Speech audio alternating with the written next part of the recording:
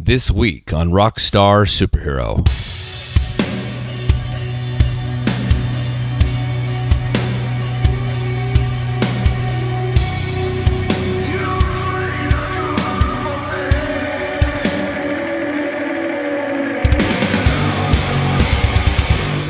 Speaking today with Adam Frakes-Sime of UK supergroup Hellblind was a wonderful experience for me.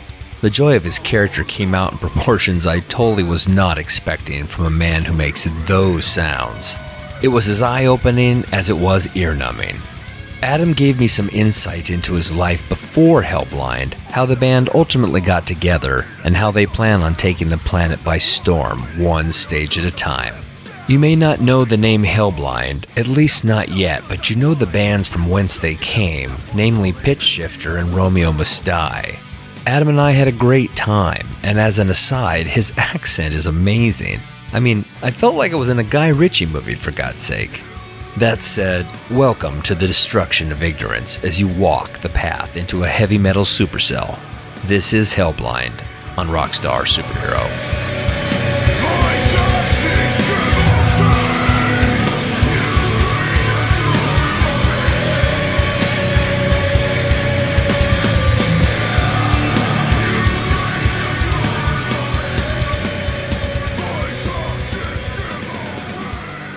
The new work by Hellblind, I mean, it's pretty mesmerizing. I've heard all 5 songs. You know, I got the link. You know, I'm sorry. Great. Yeah, for everybody out there listening, they can't hear it yet, but I've heard it. This is interesting because you're the first person I've spoke to out of the band and Scott, who mixed it, who has heard it. Oh, so wow! It's interesting. It's obviously hard if you're close to something, isn't it? Yeah. But I don't really know what to lump it in with. Who it sounds like. We didn't start writing with an objective in mind of how we wanted to sound. We literally, it came about quite organically, and we would just play what we wanted to hear. Yeah. So, who would you compare it to, or what do you think would be a good tour for us to try and get? Oh my goodness. Okay. So first of all, thanks for asking me. It's interesting that you're doing this too, because the best interviews are when we talk, right? We're having a conversation. You know what, Adam? I don't know if I can necessarily compartmentalize it that simple, but the very first thing that came out of my mind, and if I offend you, I'm sorry. The very first thing that came out was Pantera. Right. Okay. Well, everyone loves Pantera. Well, I love Pantera. Yeah. I don't know if I hear the Pantera, but that's not a bad thing because it's a band that I like. It's not that it sounds like Pantera. That's not it. If I were to lump you in with a style. I'm not talking about the Texas Louisiana groove thing. It's not the political views. No. It's your voice. It's your voice. Okay. And your voice sounds. I know this sounds stupid. Your voice sounds nothing like Phil Anselmo. Nothing. Unfortunately. No, but you know what, man? There's something about it that just the very first thing I thought of is okay, I suck at comparing bands. I do. I think what honestly, Adam, what draws me to Hellblind and to the previous work, because I've listened to the other things you guys have done in the past, other bands you've been a part of, or that the other guys have been a part of, Pitchshifter and whatnot. And I'm always looking, as a musician, I'm always looking for what's unique about a band. I'm not trying to ever compare it to what I've heard before. Yeah. It's only when it's derivative that I start comparing it. That's why it sounds so stupid for me to say Pantera. It doesn't sound like Pantera at all, but I don't know what to compare it to. Yeah, no. Yeah, I know. I kind of know what you mean. As far as, like I said, usually I think when people start a band, you start with every band I've been in before. You have your influence, and you think, well, if we take a bit of that and a bit of that, and there's nothing wrong with doing that. That's just how it usually works, as far as I know. Right. Not for any reason. We just didn't set out like that. It was more, let's just see what happens. Yeah. So, which is why now we've ended up with something that I don't really know what it is. Yeah. Well, but I'm pleased with it. It's interesting. But I mean, okay, so let me turn it back on you. I mean, what would you, when you hear the EP, when you listen back, do you hear any specific stylistic approaches that have been on your radar for years? Is there anything you wish you had done for the record that's maybe different? No, I mean, obviously the first, I think, well, we did actually write another 2 songs that were the first songs we wrote. Gotcha. That we weren't happy with, but we took elements of those. But they're 5 of the first 7 songs that we wrote. They were the 5 of the 7 that we were most happy with. So it's not like we haven't got the sound yet. We're working towards it, Yeah. So as I said, we didn't have something in what we were playing what organically felt right, and we thought, maybe the second release in, we might be able to look back on this and see, like, right, okay, this worked, this didn't, this not so much, and we will try and carve our own sound from there. But at the moment, I'm pretty happy with it. There's aspects that I think we will use more going forward. Yeah. But no, I'm pleased with how it's going. It's my expectations. If you're going into something not knowing how it's gonna, without a set plan, if we hadn't have been like over the moon with it, we wouldn't have put it out. It was fine. We would have moved on or carried on or done something else. So I'm definitely happy with how the songs have sort of come together. Yeah, and it sounds. Yeah, I think it's, as you said, it's hard to compare it to something too much. With I think is a good thing. I think. I think so. But it's probably harder to sell to somebody to say, come and check this out. It sounds just like Bob. It's harder to get over that initial hump. Sure. But I mean, yeah, exactly. Who cares? I mean, look, the reality is, how did U2 sell themselves in the beginning? They didn't sound like anybody but U2. No. Right? I mean, yeah, you're right. They did have an amazing singer. Yeah. Well, but here's the thing. You're an amazing singer, an amazing frontman. I mean, it's a different style completely, right? It's not so much about the melody, it's about the intensity. Yeah. But you know what?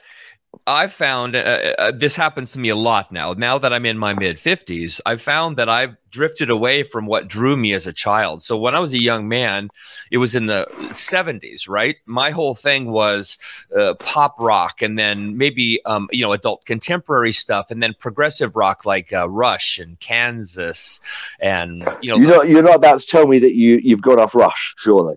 Well, of course. No, you've gone off Rush. Yes. What's wrong with Rush? There's nothing wrong with it. It's just, and I'm not saying I've outgrown it. It's just I've moved farther to the edge. All of a sudden, seriously, man, all I'm listening to is hardcore thrash, hardcore metal, death metal. You know what I mean? Just, I don't want to just, call everything death metal, sound like an old man, talking about mowing his lawn.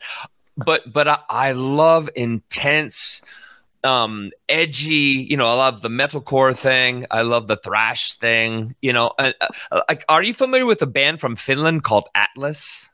No. Holy shit. Yeah? Yeah. Holy shit. Let me jot it down.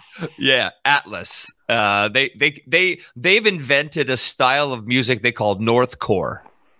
Because everything's got to have core in it nowadays. Yeah. But they said, look, we really aren't doing traditional metalcore. And the truth is they're not. They are doing something sludgy and heavy and slow and intense. And because it's so intensely Finnish, if that makes sense, that it's hard to really say it. It sounds almost like metal folk music. I can't quite explain it, but it's extraordinary and heavy and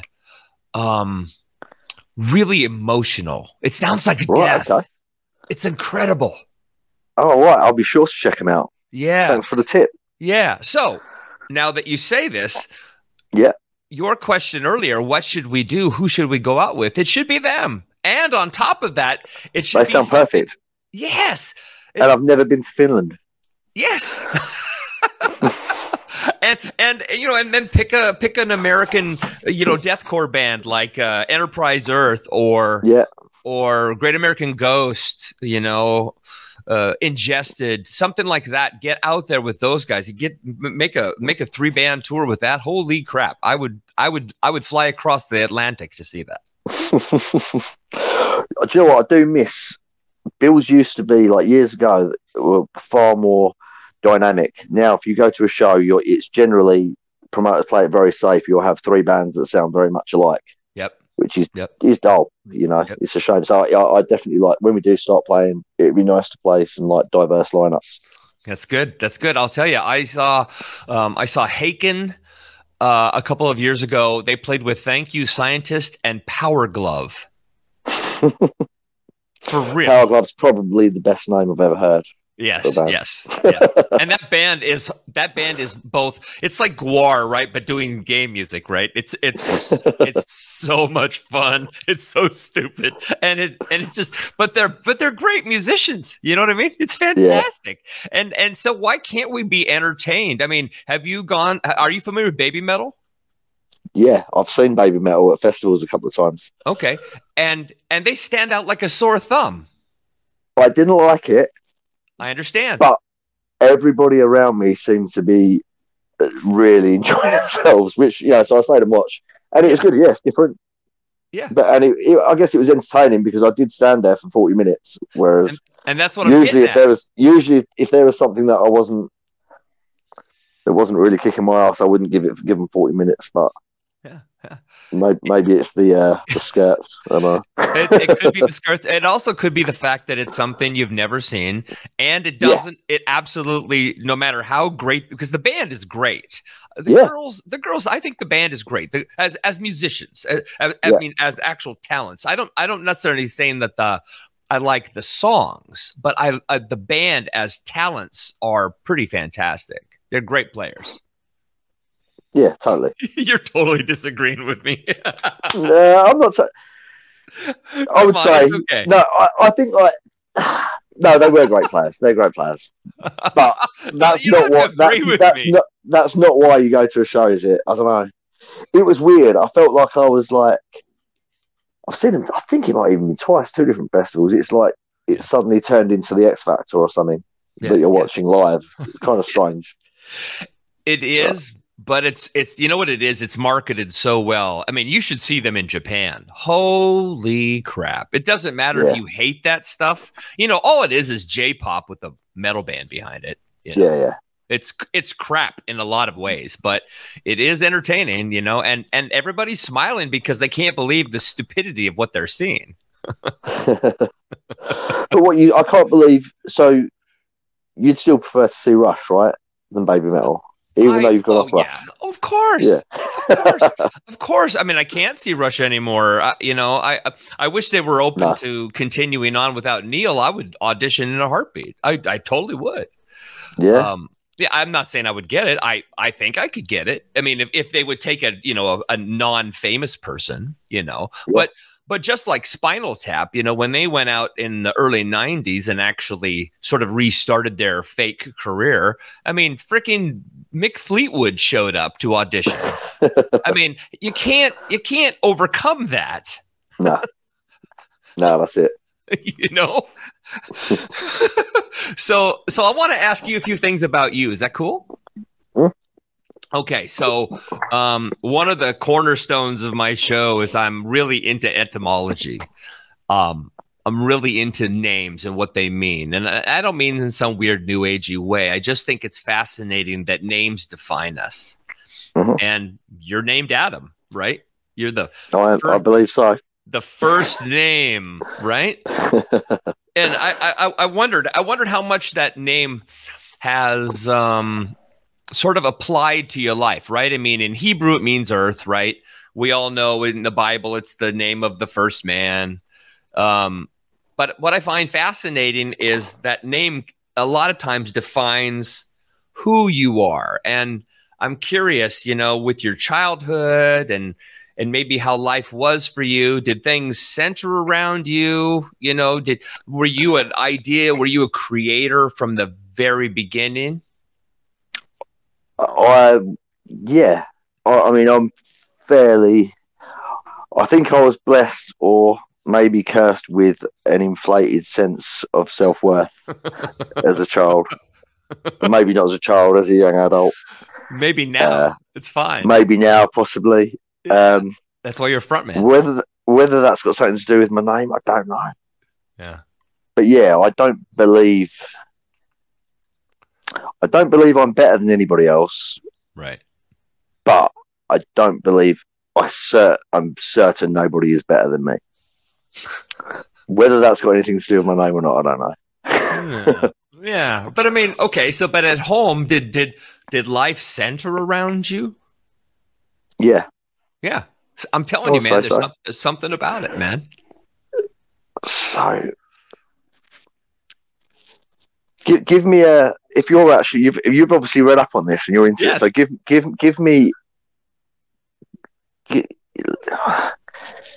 when is let's what's her name? Karen. Oh, a Karen.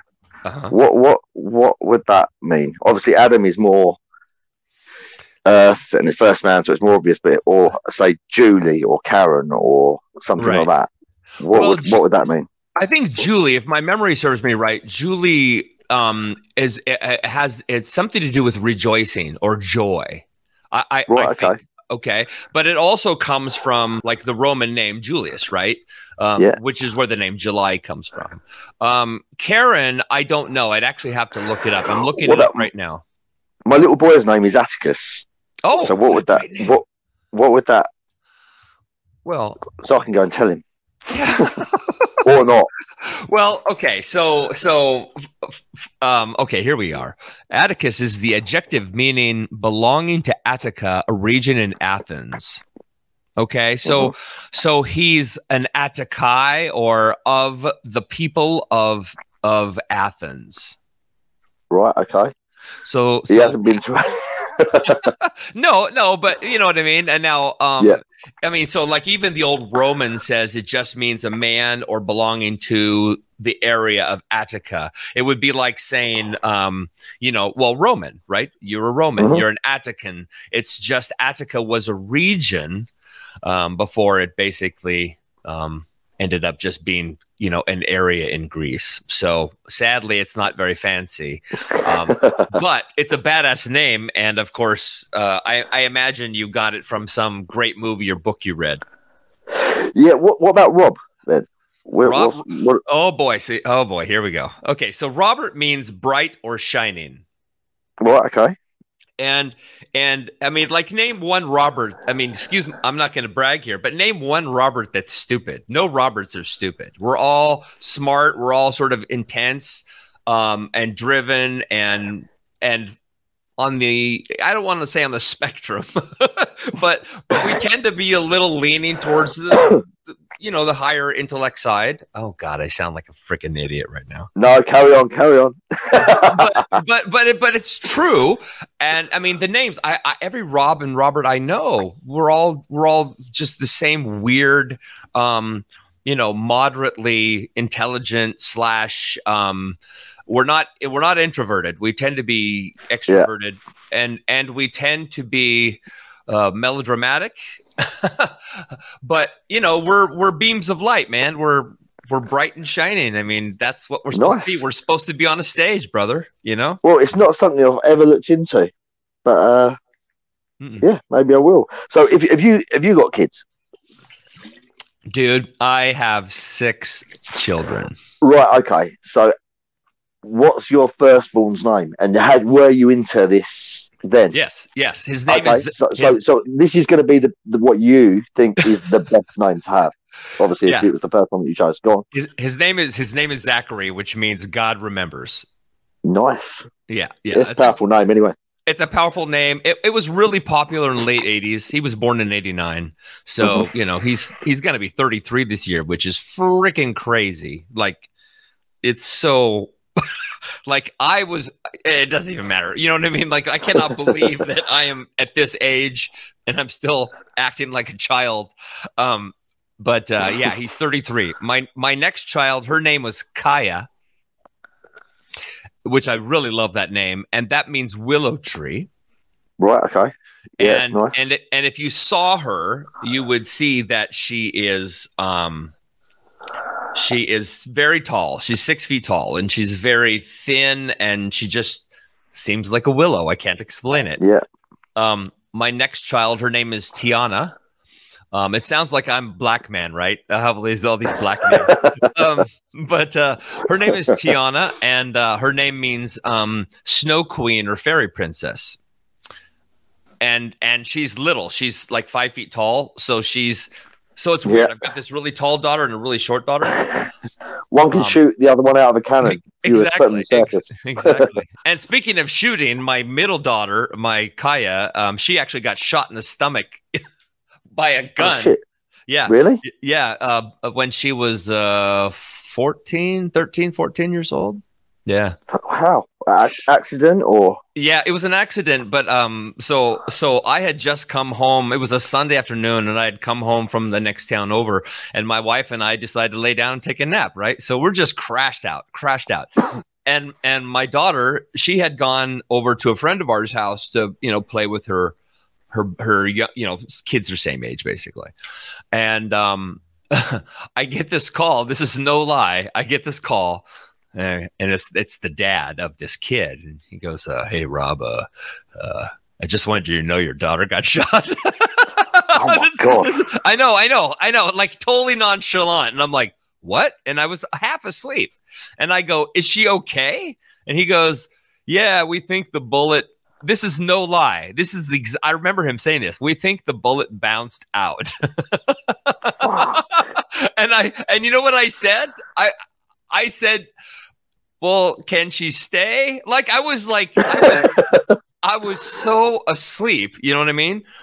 And like, can she stay? Is it going to be okay? Like, I thought maybe like it bounced off of her or something, some weird thing.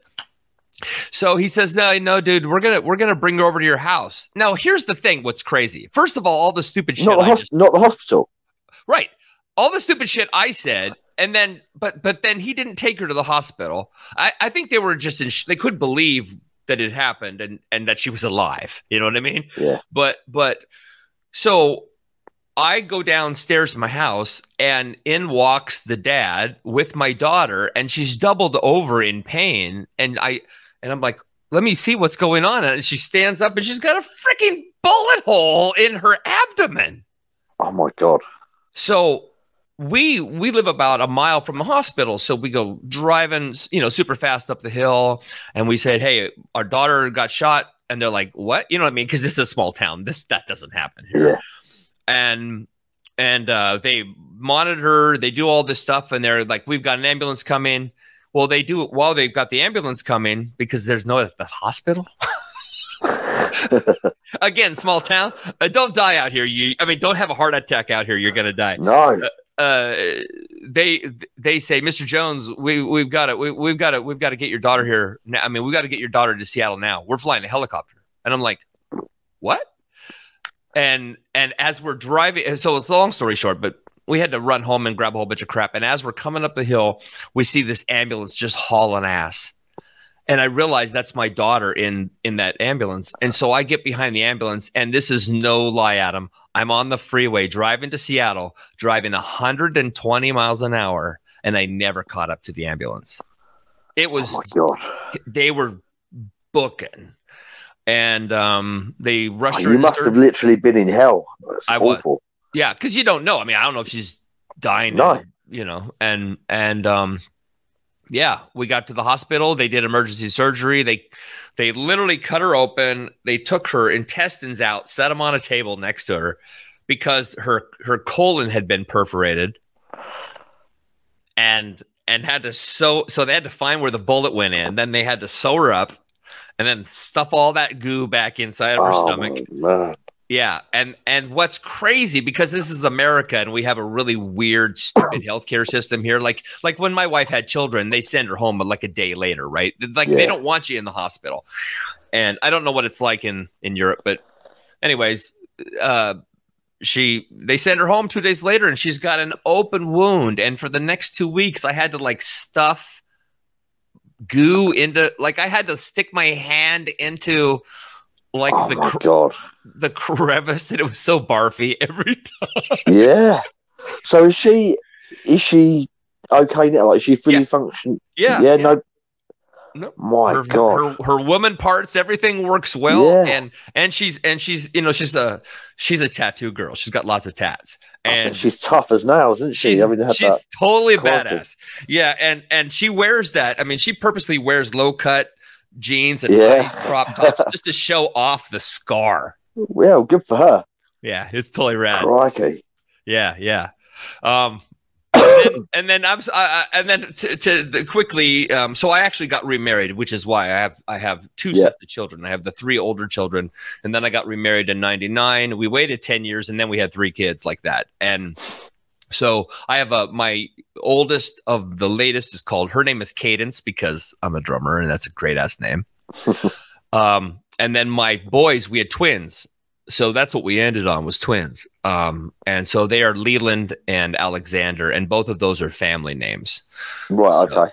So, yeah, past that, nothing cool. But yeah, it's nothing I've ever explored, but yeah. Yeah, yeah. Why something not? different. Something different to talk about. Who wants to? I don't want to hear if you're influenced by Pantera. I want to talk to you about cool shit. Oh, my God. Yeah. Did you feel how long did it take for you to like decompress after the whole shooting incident? Oh, did you feel like you were in a bubble for the time until she was okay? Oh yeah. I mean, well, until she got out of the hospital, yeah, certainly. I mean, what I remember about being in the hospital is, of all things, watching Family Guy, on the television, in the waiting area. Yeah. And saying to my wife, I didn't know the show was still on. You know what I mean? Like, this is 2004, I think. This is a long time ago. And anyways, I was fragged until we went home. In fact, when they did the surgery, you don't know if they're going to make it. You don't know. And I remember the doctor coming around the corner and walking that slow. I mean, he was walking so slow, and I could see him coming from 100 meters away, right? Yeah. And he didn't look like everything was okay.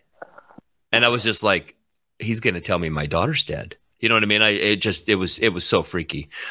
And he walks up and he goes, Mr. Jones, she's going to be okay. He was just really mellow. Oh my God. So yeah, it was tough. Anything like that happen to your kids? I hope not.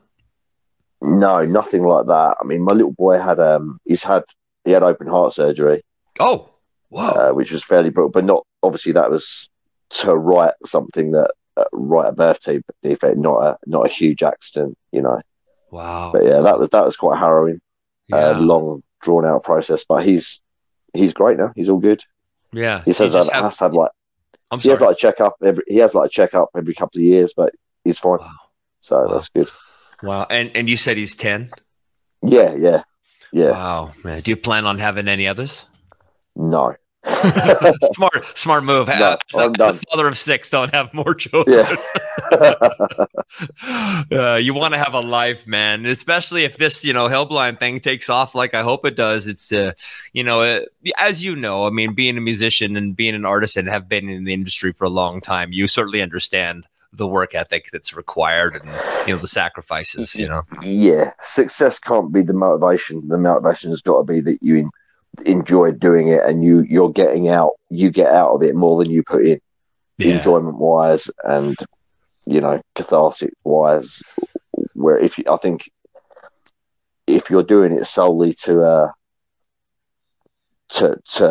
progress the band, you're just setting yourself up for a lot of disappointment.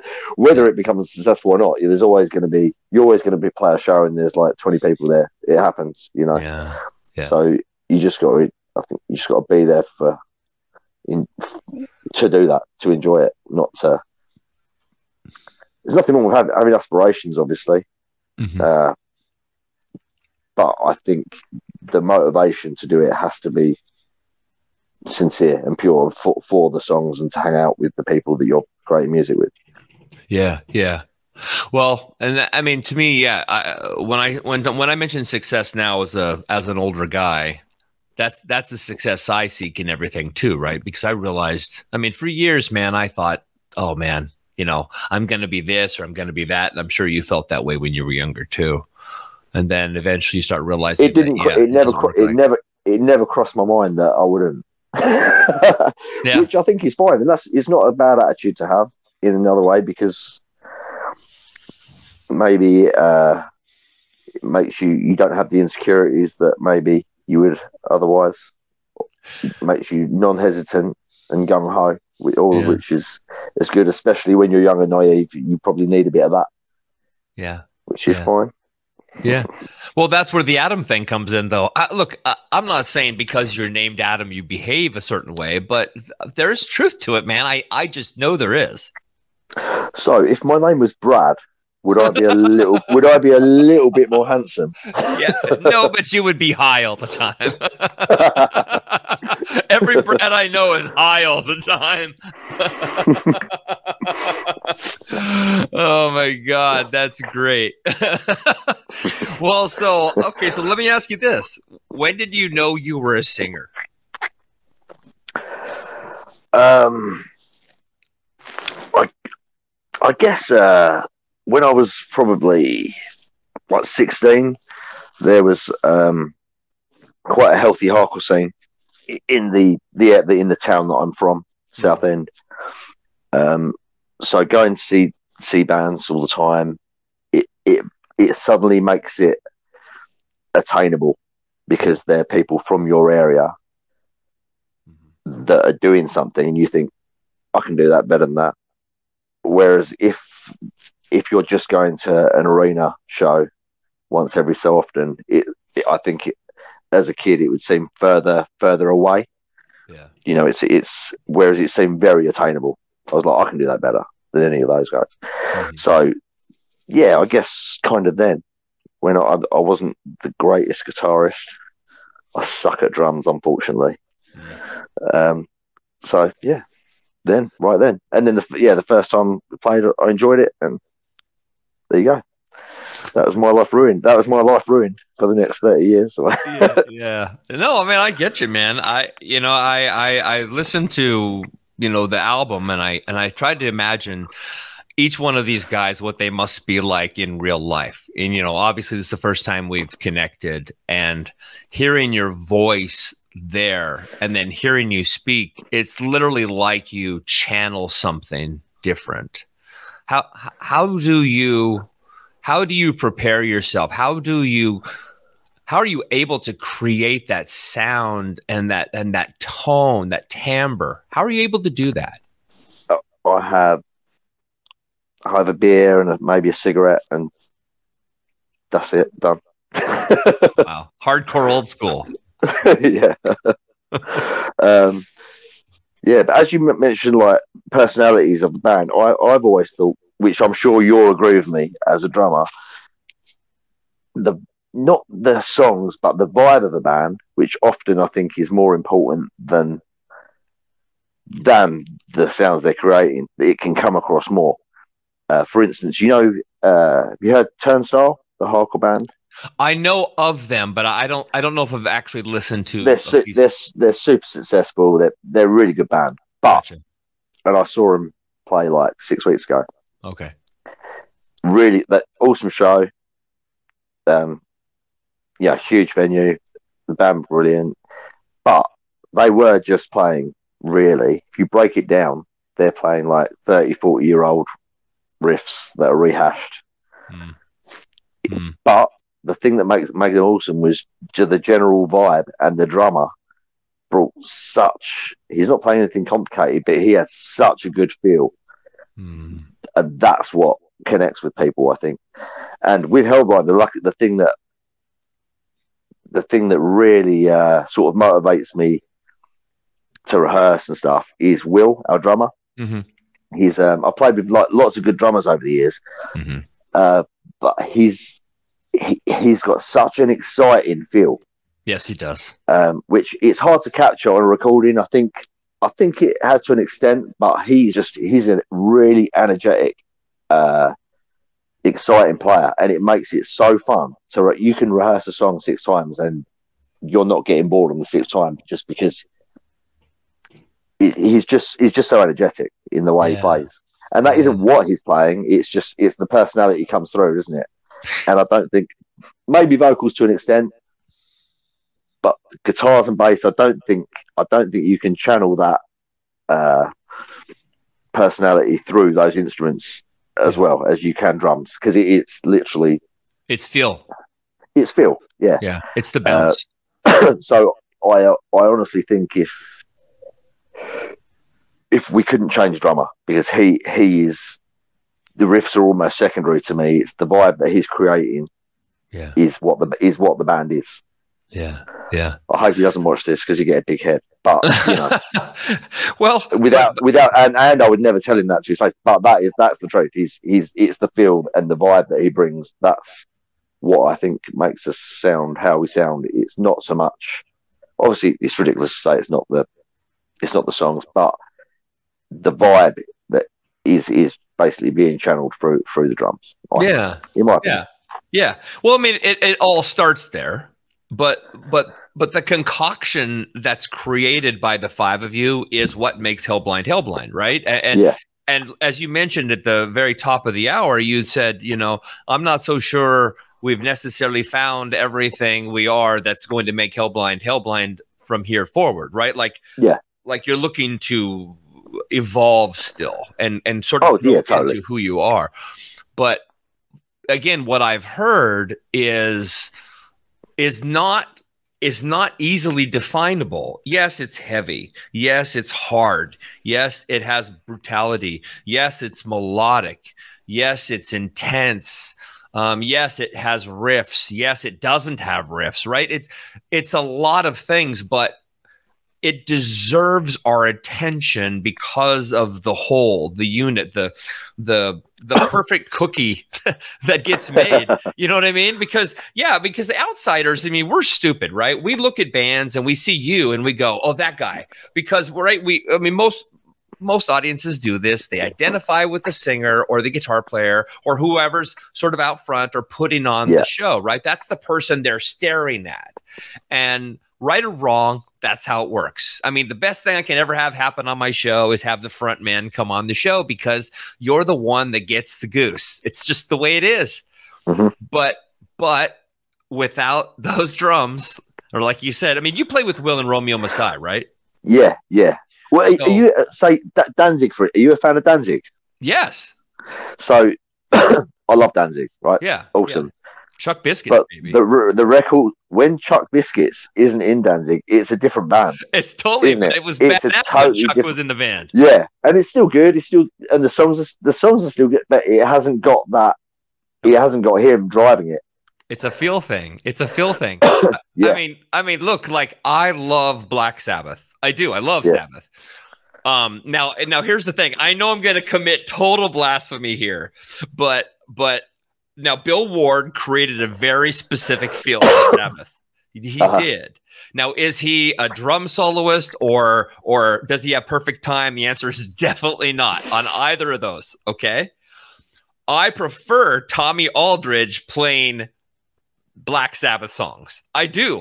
When Ozzy toured the whole Black Sabbath thing in the early 80s, that was badass. Rudy Sarzo playing bass. Come on, dude. That was so sick. That was so sick. But it doesn't sound like Black Sabbath. It sounds like a cover band. Yeah. And yeah, it's the same thing, with Danzig. I actually have to tell you a funny story about Chuck Biscuits. He, at the time, back in the mid-'90s, he used to live here in the Seattle area. And at the Seattle drum shop, I used to go in there all the time and buy gear. And I walk in one day and there's a not a wanted, what do you call it? Drummer available poster on the wall. For real. For real. It's written in red magic marker. And it says, drummer, I'll never forget this as long as I live. Drummer available. Call me. I'm pretty good. Used to be in Danzig and Circle Jerks. No. For real. And then it said Chuck with his phone number. Chuck. And I'm like, You freaking Chuck Biscuits. That's like Keith Moon putting his name on the wall. That's crazy. So why was he doing that? Because he didn't have any work, dude. And I mean, and to get back to the feel thing, there's a lot of people that don't like that feel, that style, that gooey, because he's kind of got a gooey way of playing. He's not a super precise, he's not a precision master, right? I mean, nowadays, dude, Chuck wouldn't fit in anywhere because everybody expects you to play with a click, right? Expects sort of perfect technical perfection, and the groove guys, they've lost the gigs, man. Oh, it's a shame. Yeah, nobody wants to do it. Nobody. I mean, I don't know anybody. I mean, fortunately for me, if I wanted to go back out in the biz, I could do it because I can play with a click. But I prefer the live feel because again, that groove's there, that bounce is there. Yeah. I want to ask you about Stamping Ground for a quick. Can I do that? Yeah, of course. So I mean, that's in your rearview mirror. I mean, it's not a thing anymore. Mm-hmm. And I think the hardest part about being a musician is when we're really into playing music and creating music. We see the splintered remains all around us, right? People who just do it for fun. They want to be in a garage band for a month, whatever they're doing. Yeah. And guys like us, we're always looking to how can we keep moving this thing forward? How can we keep creating? How can we keep evolving? Before Hellblind, what were you doing? Because weren't you out of the biz for like 10 years? I mean, it was a long time. I think it was, what was it? So it's just Romeo Must Die. We did Romeo Must Die. I think Romeo ended in like, what was it? I think I've got to say 2012. Okay. I think, which, well, then I had my son. As I said earlier, there was complications and things, so that took up quite a lot of my time, my focus. Yeah. And then when he was all fine again, I sort of really wanted to celebrate and do something for me. So we did a Stamping Ground reunion.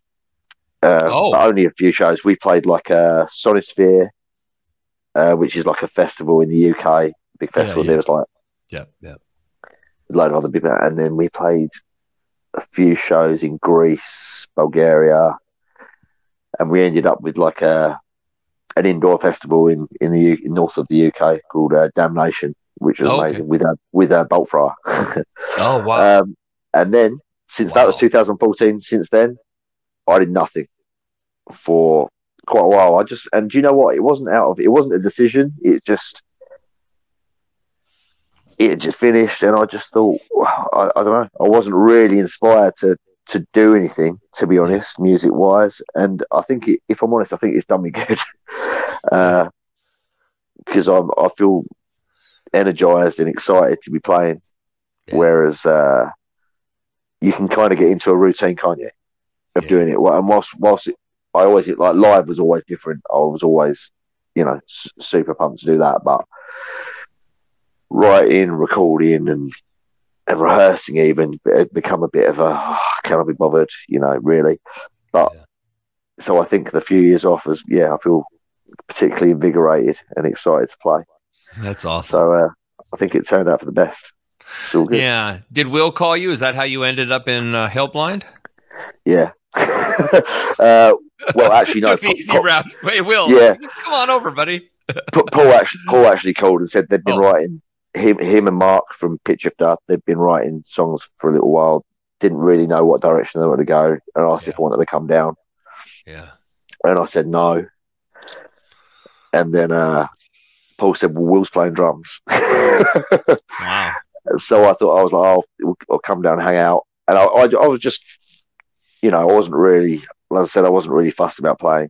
And then it felt good, and the song sounded, even then, what the riffs they had kicking around, it sounded quite different to anything I'd done before. Yeah. Obviously, stylish. I think they're using like 8-string guitars or something ridiculous, but it sounds fucking in a room. It sounds fucking crushing. Oh, I bet. Yeah, you can feel it. So it all went from there. Really? Yeah. And the other guitarist, Charlie, I've never been in a band with a female before, Yeah. but she's a really good player, Yeah. really really good. And I also find she's fairly forthcoming with ideas, like vocal pattern ideas and stuff, which I've never been in a band with anyone that's had any suggestion ever. Wow. Really? No, Wow. and it's quite nice that she will say, "Do you want to?" She's not scared to say, "Try this," and she has some good ideas, and Yeah. so that's exciting moving forward as well. Yeah. That's maybe that's why this whole thing works so well. Because I mean, like you said, you've never had a female in the band before, but Charlie comes in and she's got that je ne sais quoi, right? She's got that certain something, and she's got the balls, if, in a sense, right, to come in and say, do this, try this. And a lot of people won't do that. It doesn't matter, male or female. They won't say anything. You know, it sounds like. Well, yeah, to my detriment, my personality is fairly I don't know what the word is. I'm very stubborn and Adam-like. Yeah, but she doesn't care, which is a really really good quality, I think. Yeah. Well, I mean, Hellblind is I mean, I'm hesitant to use the word supergroup, but it certainly is, at least if you're into those type of bands, to have that all those players come together under one roof. You know what I mean? And then you got the new EP. I think it comes out on the 23rd, right? Plague on All Your Houses. I think it's 23rd, and the lead song Hitched is coming out on I think it's the 10th. Yeah, 10th or 11th, something 10th or 11th, one of those. Yeah. So yeah, Hitched is I'm really pleased with how that came out. It's slightly it's kind of slower in tempo to the other songs, but you can get it's like it's got the bottom thing going, just starting just with the drums and at the end as well. It does, and that's a song that Charlie had some ideas for. On the second chorus, I start overlaying parts of the first verse over the top of the chorus, which isn't something that I would never have thought of. And I'm really pleased with how it worked out. So all credit to Charlie. Yeah. Is that album? Excuse me. Is that song a autobiographical? Thank goodness. I'm in a very happy marriage. No, that's good. It's not. I'm glad. I'm glad. I was a little concerned there for a second. Yeah, the dude I was speaking to yesterday said the exact same thing. He was like, "I'm sorry to hear about your situation." And also, where I am, I'm in my to try and get a quiet place. I'm in my son's bedroom, which is like the loft room.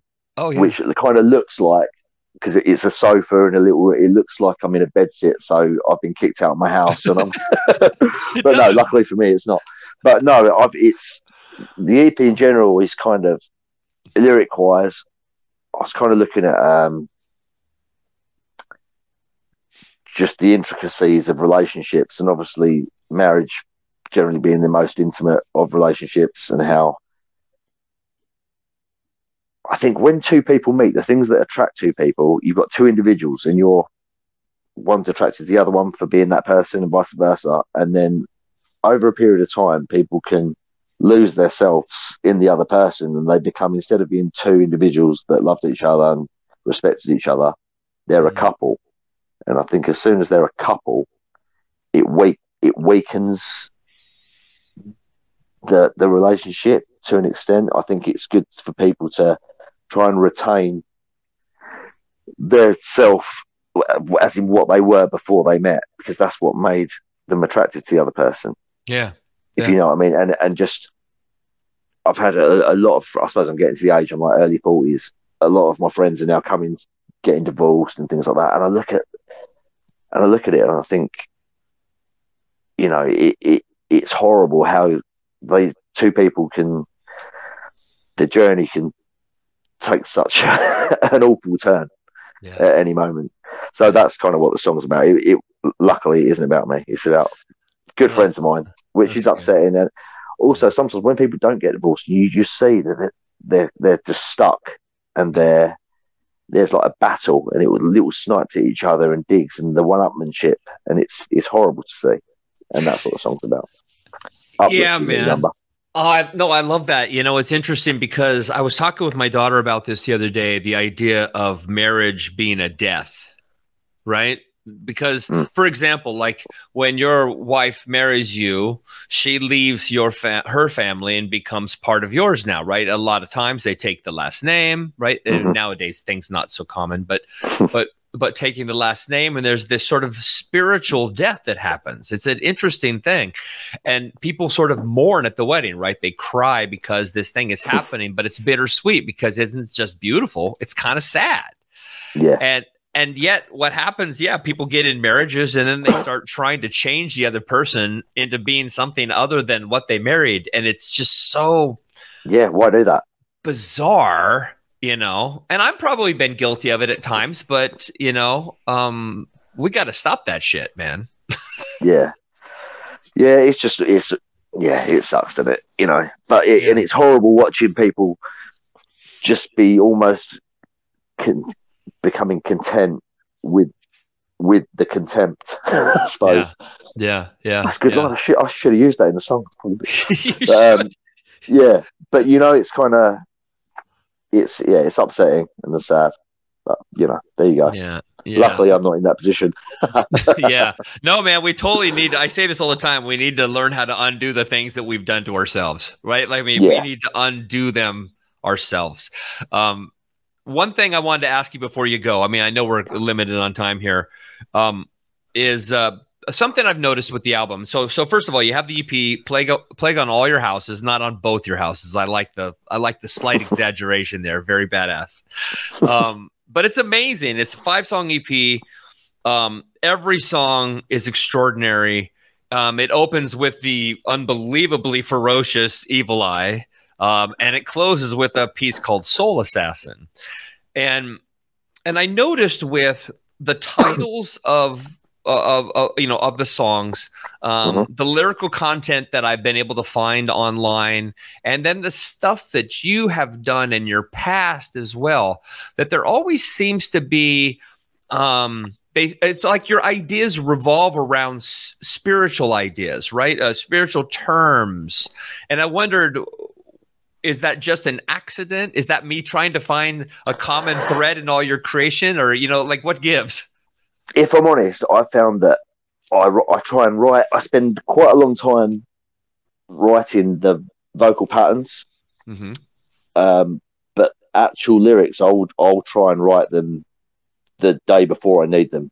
Because if I spend, I'm not the kind of guy that wants to sit down and you know, and when I force myself to do that, it seems to come across when I read them back, it's really forced and not the way I would say things. So I'm not really writing the lyrics for other people. If I'm honest, I'm writing it so that when we play, whatever band I'm in, when I play, I can have total conviction. It's what I want to be singing about.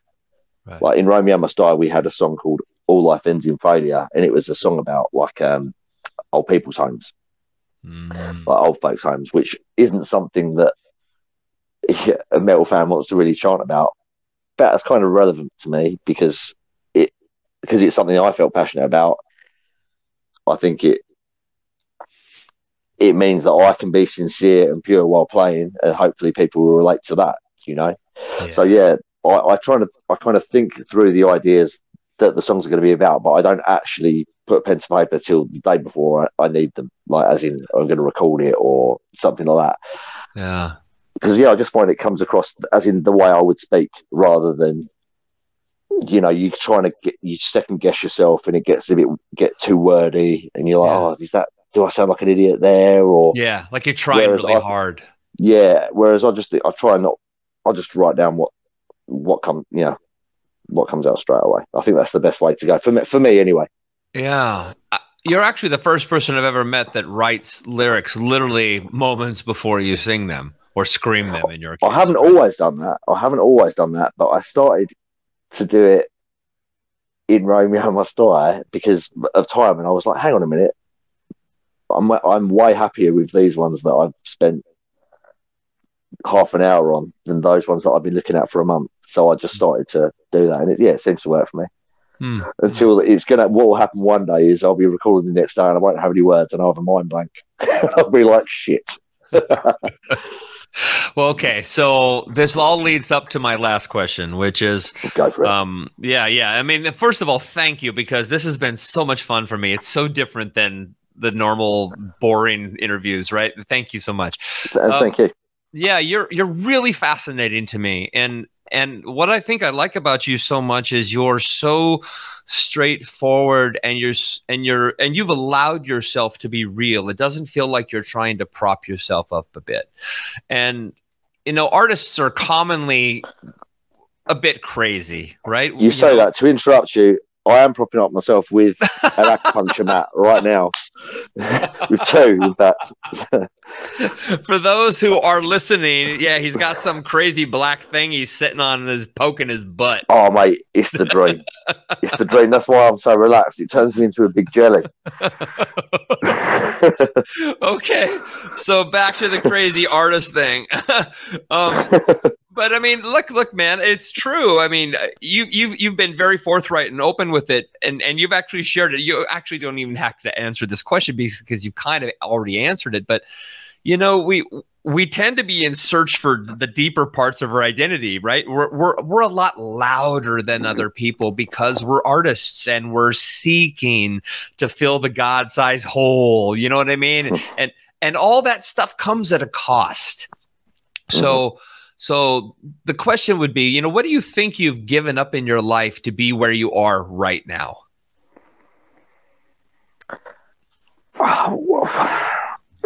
That is a hard one, man. I mean, I think